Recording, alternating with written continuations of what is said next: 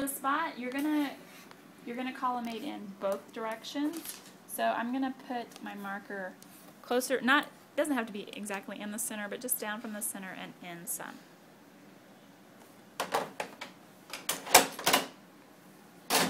Your angulation is going to depend on if it's a male or a female. For a male, you angle 5 degrees. For a female, you angle 8.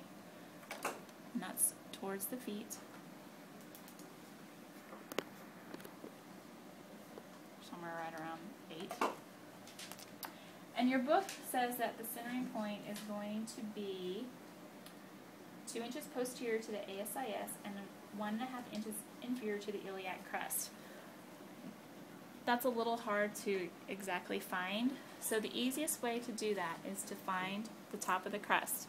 And you make a karate chop. You don't have to go, wah. Gently make a karate chop, and then you're going to form it into a C.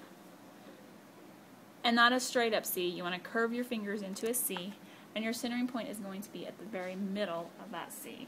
Oh, sorry. No, you're fine.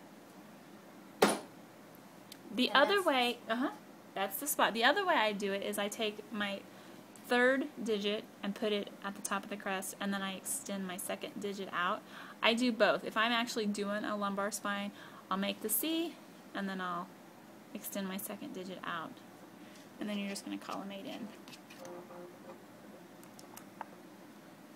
About right there. How do you know how much to collimate?